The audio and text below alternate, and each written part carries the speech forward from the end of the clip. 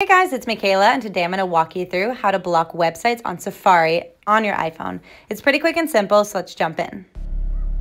Once you're in your settings, we're going to go to screen time, which is right underneath Do Not Disturb.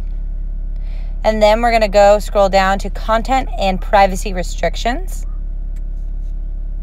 Once there, we're going to go to content restrictions.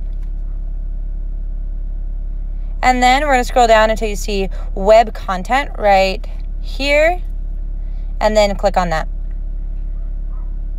That's going to open up a menu, and you have right now limited adult websites, so you can change it to unrestricted access, so you can do whatever, so there's no limitations.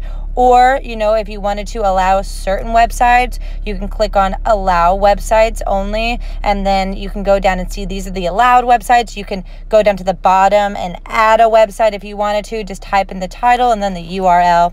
Or if you want to, build and create your own, you can go to limited adult websites. And then from there, you can see that there's an option to allow websites or never allow websites. And then you can just customize it right there.